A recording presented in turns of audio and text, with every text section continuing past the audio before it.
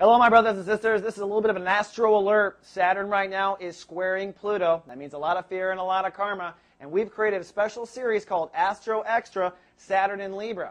Now, it's not free. We do charge for this, but it's over an hour video explaining where you are with Saturn, explaining what this is about, explaining the next full year, and explaining the tension you might be feeling right now. So if you're interested, come on down to soulgarden.tv, click on Soul Mart, and then Saturn Astro Extra. See you there.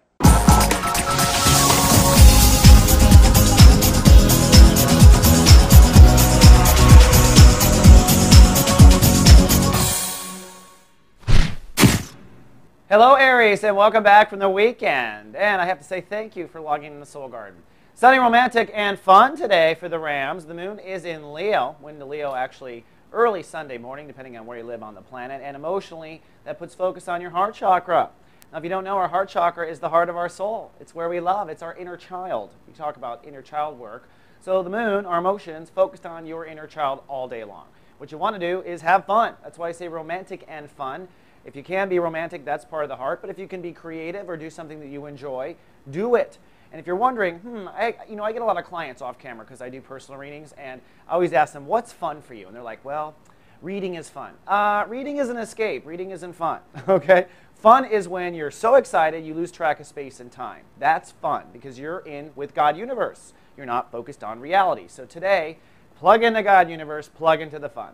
Zip into the sun. Didn't mean to rhyme that, but it sure worked. The sun now is in chapter 2 of Sun in Libra. The moon is ruling the day, so fun should rule your day. And now we begin the process of creating and exploring with options when it comes to how to relate. That's what we're working on this month. That's what Rams will work on for the next 18 months until 2012. Relationships, particularly long-term partnerships as well. Now in chapter 1, a lot of this deals with how you treat yourself. That's very important. By law of attraction, you be, whatever you be comes, right? So you have to be the partner that you want to come. That's stage 1. Here in stage 2, or chapter 2, we're going to be working on what can be or what can't be. And today, since the moon is the ruling planet and the moon is focused on your heart chakra, today explore the possibilities of love and love leading you. And over the weekend, Mercury has now hopped over the border into Libra as well. This means two things. One, this means now you have your intellect to really focus and think deeply on the whole issue with long-term relationships. Second, it means you have finally officially graduated your health and lifestyle transit, which was a heavy one with the Sun and Saturn in Virgo in the last 30 days. So now you're done. You are completely done. There's going to be emotional follow-through, but that's not going to be a big deal. And lastly, Mars and Venus are dead conjunct today in Scorpio. That means you're getting pregnant. Well, maybe literally, be careful, okay, because it's hitting you in the house of sex and intimacy. But it also means you are planting some major seeds right now when it comes to closeness, new comfort zones, new potentials for intimacy, and new boundaries. So pay aware or pay attention or be aware of that going on in the spiritual background.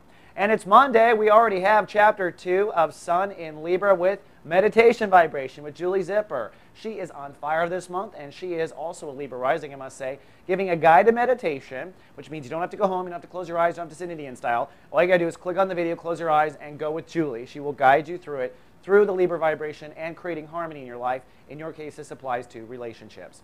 Okay, Ram, that's all I have for today. Tomorrow, we're going to have emotional follow-through of this new lifestyle. All that and more in 24. Live, love, be. So God.